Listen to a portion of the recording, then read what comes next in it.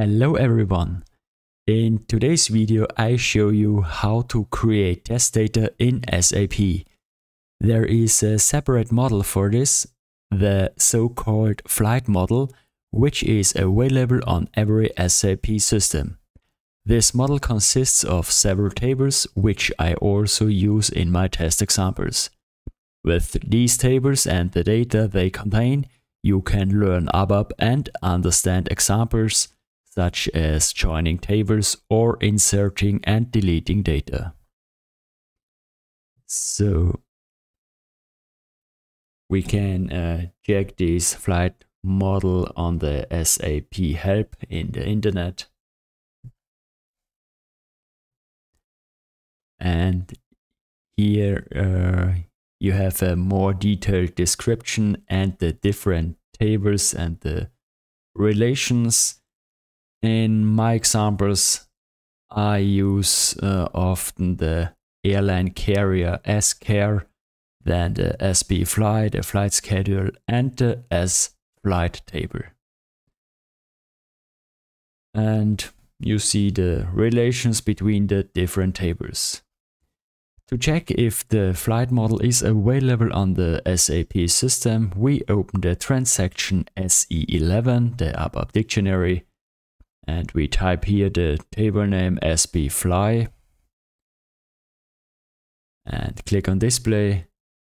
And if you see a table here, that means that the flight model is available.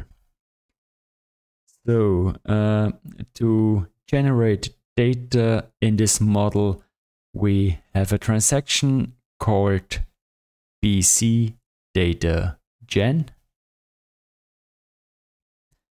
Now we have a mask with different inputs. We can delete the current entries, or we can generate a minimum, standard, or maximum and monster data records.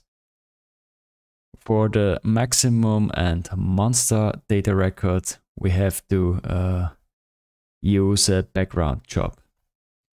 So we pick the standard data record and we execute this report. Then we have a caution window that the tables will be deleted and regenerated. We click here on yes. And now the data is generated in the different tables. And for the table as book, I have increased the speed here a little bit.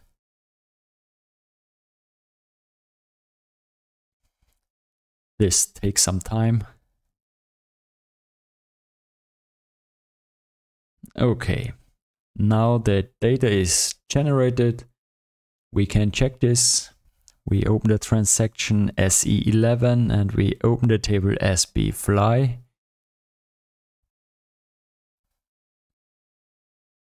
And we see here that generated records.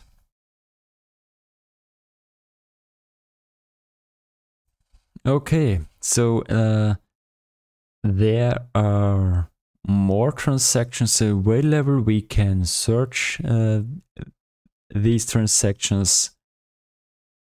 And we type here PC underscore and star, and we see here, for example, to create single sbook records or sflight records, or we can edit these records as well. Yes.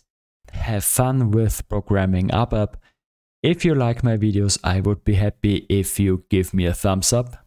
Subscribe to my channel so you don't miss any of my videos in the future. I would be happy to see you again on my next video. Thank you and see you soon.